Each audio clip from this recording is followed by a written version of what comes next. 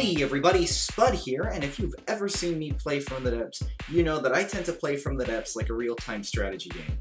I like to have large groups of units, I like to stay in the map view, and I love my build menu to be filled with awesome unit icons. Why? It turns out that From the Depths has a built-in real-time strategy mode with its own system for setting unit icons. All you have to do to set these unit icons is to aim directly at the craft you want and hit the screenshot button, F12.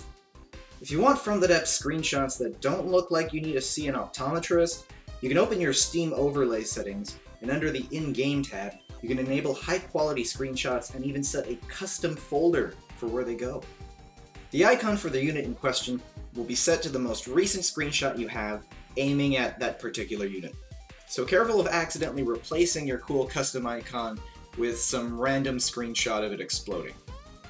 Also, if you don't know how to use the real-time strategy build menu, it's really simple actually.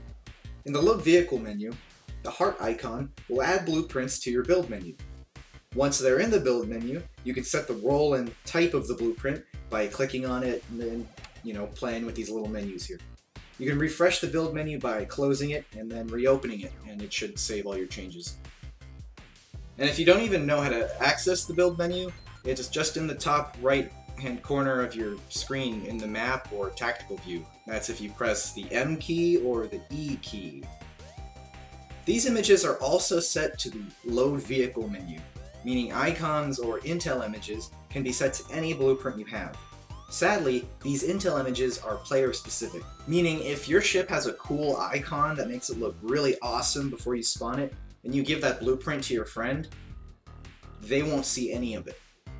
If you want to take really awesome intel images though, I would go into FreeCam, zoom in with the binoculars as far as you can, and take photos from there. This is called a telephoto camera angle, and we're using it as a way to show as much detail of the design as we can in a single image. Don't be the guy that takes photos like this.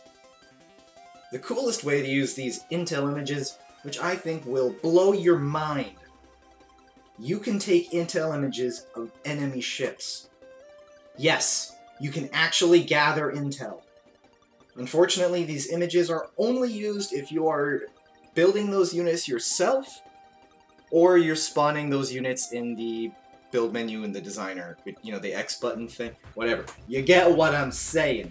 I think it would be cool if these images show up if you mouse over a unit on the map, friendly, enemy, or otherwise. But to wrap this all up, I want to mention that if you have an intel image for a craft and you're planning on uploading that craft to Steam Workshop, you can import your high-quality Steam screenshot into your From the Depths screenshot folder and use that for your workshop thumbnail. And that's about it for this quick tip. This has been ya boy Spudcoat. I hope this video helps you on your adventures, and please, for me, have a buoyant day.